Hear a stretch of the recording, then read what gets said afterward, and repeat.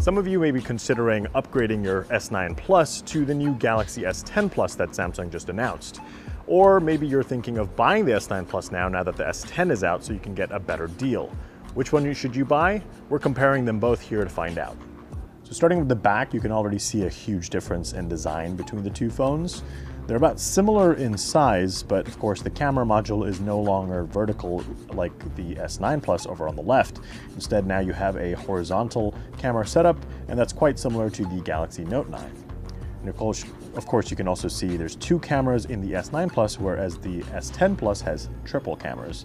So one of the new things is a 16 megapixel ultra-wide camera, which is paired by the same exact 12 megapixel standard lens with a variable aperture and a 12 megapixel telephoto lens. Those two are the same as the ones on the S9 Plus. So really, that extra ultra-wide 16 megapixel camera is what's new there. Gone is also the fingerprint sensor, which leaves a pretty minimal looking back on the back of the S10 Plus. It's now built underneath the display here. It's called an ultrasonic in-display fingerprint sensor, and now you can unlock the phone just by tapping this area, and boom, voila, it's unlocked. Of course, if you want a better visualization, that's what it looks like. And all you need to do is place your finger there and it unlocks. And that's super secure, more secure than the fingerprint sensor on the Galaxy S9 Plus. So you can use it for payments with Samsung Pay, and it's FIDO Alliance approved. So now going to the displays, it's a 6.2-inch AMOLED screen on the S9 Plus, but it's a 6.4-inch dynamic AMOLED on the S10 Plus. The S10 screen is HDR10 Plus certified, so you're getting better colors and a sharper screen in general. But also take a look at the top and you'll see that hole punch camera, which is also known as the Infinity O display. That's something new that's on the S10 Plus. Essentially, Samsung has gotten rid of the bezels around the top and the bottom, slimmed them down to be able to put the camera so that it looks like a hole punch on a piece of paper. It's basically floating. And that has the benefit of giving you that slightly bigger screen size, 6.4 again versus 6.2 on the S9 Plus. The Galaxy S10 Plus now also natively reduces blue light exposure by 42%, and that's all done without needing some kind of yellow filter. So blue light exposure at night can lead to disruptions in your sleep, which can affect your health, so having that natively built into the screen is a plus. So I'm going to open the camera app on both phones. Now check out this cool little animation that's going to pop up on the top right of the hole punch camera on the S10 Plus. That's a pretty neat feature that you can't have on this phone because it's not a dynamic AMOLED screen.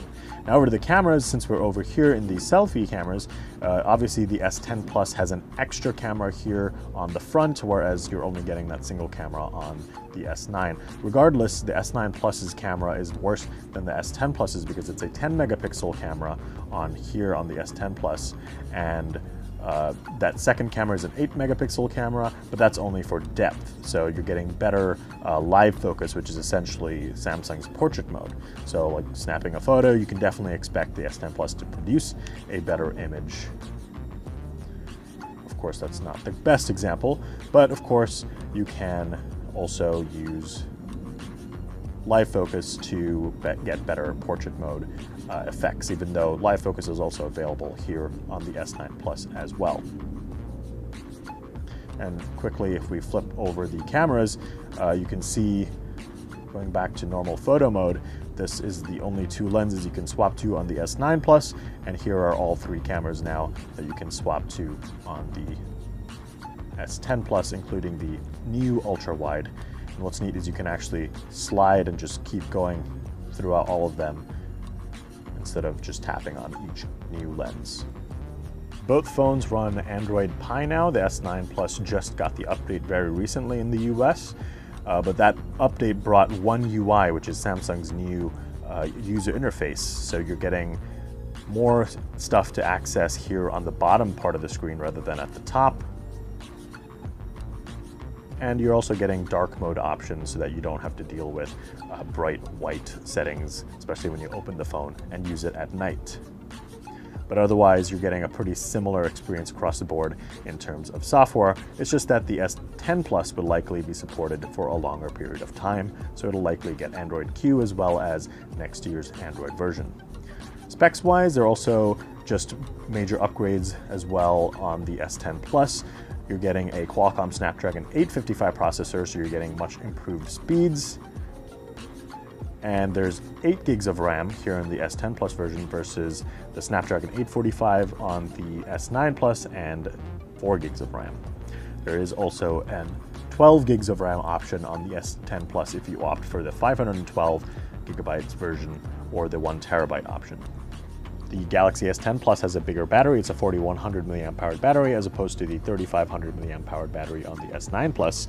They both support wireless charging, but there's a new feature called wireless power share that lets you charge other devices, other Qi-enabled devices, with the back of the phone. So all you need to do is place another Qi-enabled product on the back of the S10 Plus and it'll just start charging. There you go. So that's a quick look at the Galaxy S10 Plus and the Galaxy S9 Plus. Now the Galaxy S10 Plus has a couple new features as well. There's Wi-Fi 6, which is the next generation Wi-Fi technology. There's a couple new AI upgrades in the camera as well and in the software. And it also supports a vapor chamber cooling system for better heat dissipation, so you can have slightly better performance over the Galaxy S10.